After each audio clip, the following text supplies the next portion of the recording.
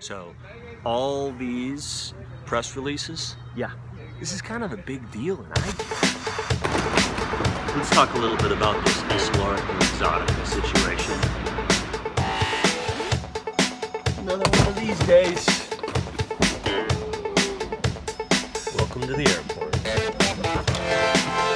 So if you're not aware, yesterday, January 16th, there was a merger between Luxottica and Essilor, one of the largest frame manufacturers in the world and one of, if not the largest, lens manufacturers in the world. These two powerhouses are now combined. It was a 46 billion euro deal, or that's about a 48 billion US deal. Now, this is an international merger between the French and the Italian companies, and a lot of people in Eyecare are a little bit concerned about what this is going to do. Is this creating monopoly on lenses and frames? Well, I can assure you that whenever there is something this large that happens in Eyecare, there's also incredible opportunities for individuals, patients, as well as practitioners, as well as people in the industry. So I think it's good, and I'm going to highlight some of the things that I see are kind of exciting about this potential situation. But first, I want to tell you a little bit about Luxottica and a little bit about Essilor. Hi.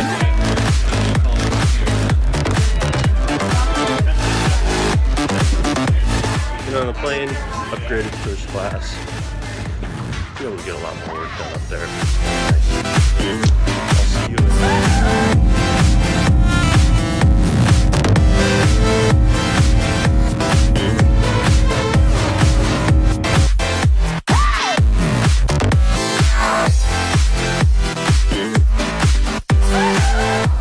So I just ducked into the bathroom. I'm sitting next to Mr. Snuffleupagus. I really don't want to get sick. I'll see you in the ground.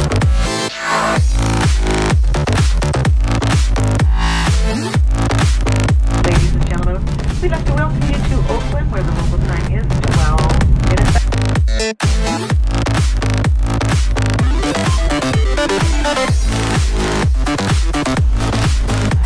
Look at those fingernails, Mary. Whoa.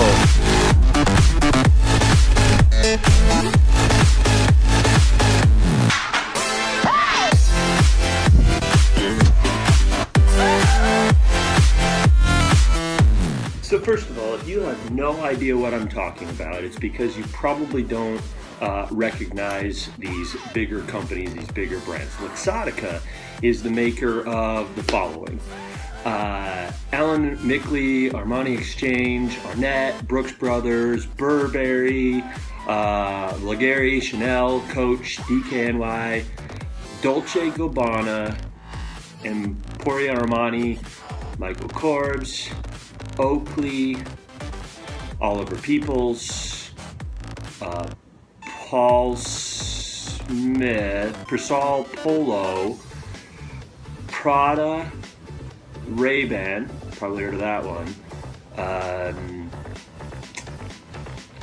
Tiffany Eyewear, Tory Burch, Versace, and Vogue Eyewear.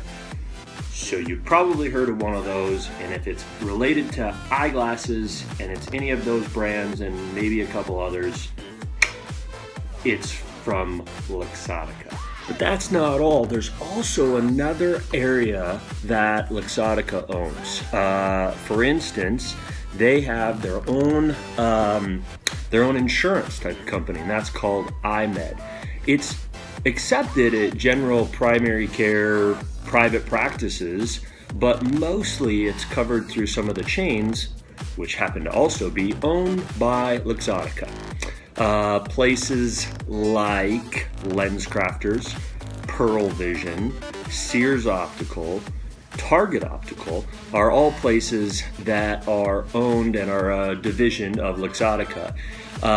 They have a couple other that aren't as widely known, but they're kind of big deals. For instance, Sunglass Hut. in a lot of the malls. David Clulo. They also own Glasses.com, GMO, Laban and Pank, Opsum, which I've never heard of, and yeah, I think that's it. I might have missed some. So let me tell you a little bit more about Luxottica. In case you haven't ever heard, it's an Italian company. It's the largest eyewear company in the world. It manufactures and then distributes the eyewear all over the world, and it was started in 1961, I think it is, in Italy. And the glasses were actually made out of goat and deer horns, and they were considered a luxury, obviously. The current head of Luxottica owns about 33%, and over the last 17 months or so, he has hired 3 top executives to try to run the company, and all of them have left. One of them was only there for 40 days. So some things have been changing, and the stock and the value of the company has dropped 30% since August of 2015.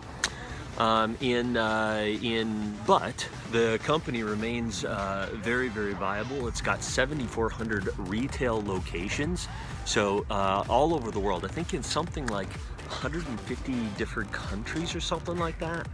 And it has, one of the other really cool things about Luxottica is got quite a few charitable organizations, and they've put these together and they call it One Site.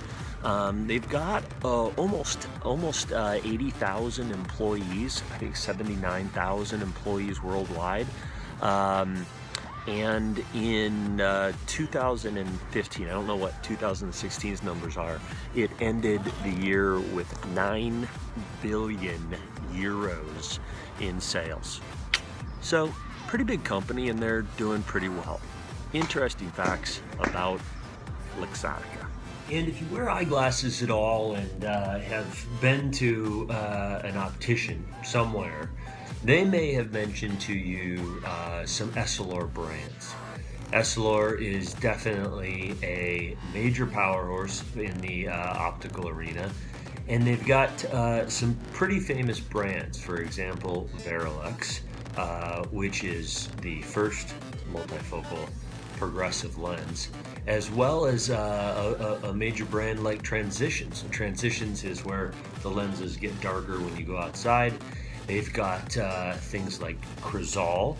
They've got Xperio UV, which is a specialized tint for sunglasses, which is kind of pretty cool. And they've got something called the Eyezen lens. The Eyezen lens is something that helps to block harmful blue light when you're in front of your computer.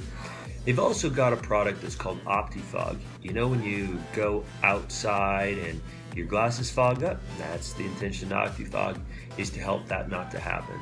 They've also bought several companies that have had some products like Definity, which is a type of progressive lens. They've also bought a company that's called Kodak Lenses. That's a type of eyeglass lenses. And then Nikon lenses, which are all great companies that Essilor was able to acquire. It's because of the lens technology that we're able to see with glasses, and I think that's kind of the whole point of wearing glasses. So Essilor, who has formed this combination with Luxottica, is the world's #1 ophthalmic company. In fact, they sell so many lenses that they say that they sell 8 Essilor lenses every single second, and that 1 in 2 progressive lenses, those are the no-line bifocals that are sold in the world, are a Varilux product. They have more than 34,000 employees in the world, and what's kind of interesting is their nearest competitor is 1/3 their size. They operate in 100 different countries and five continents, and they invest more than 150 million euros in research and development every single year. So whether you want it or not, I'm gonna give you my perspective. First of all, the sky is not falling. The sky is falling! The sky is falling! So stop freaking out. It's two companies that are merging. Winston Churchill said, the pessimist sees the difficulty in every opportunity, and the optimist sees the opportunity in every difficulty.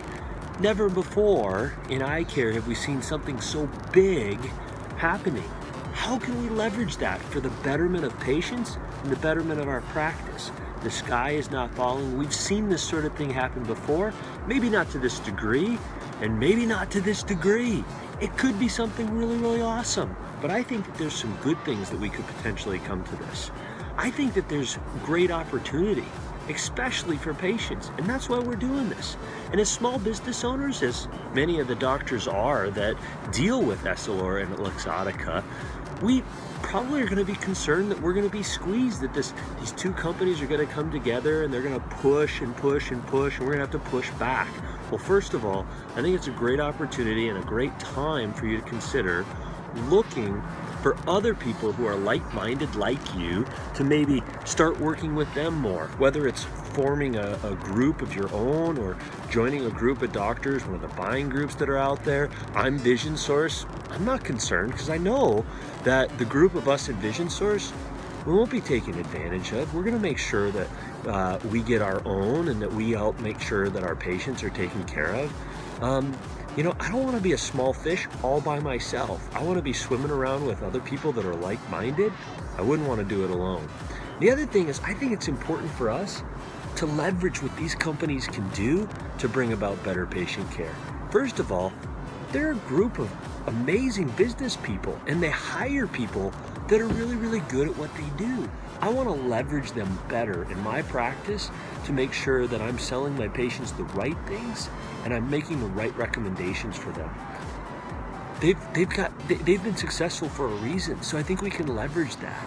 And let's use them and what they're going to become as a larger company to make our businesses better. So I don't mean to be over optimistic, but I think most people are just being way too pessimistic. Yeah, some of these people are really freaking out. I kind of feel for them.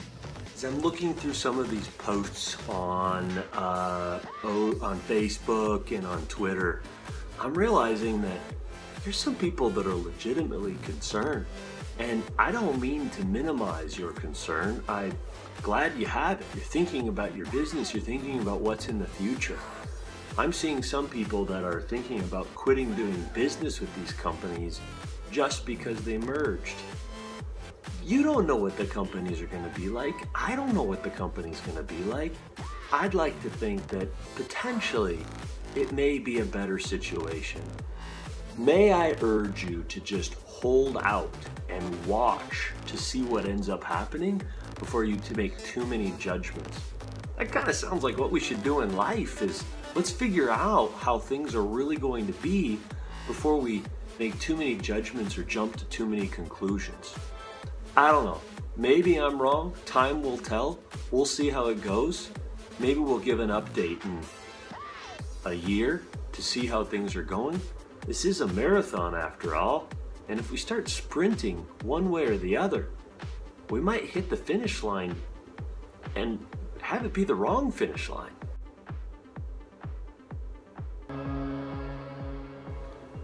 And that's all I have to say about that. Infinite power, infinite power, infinite power.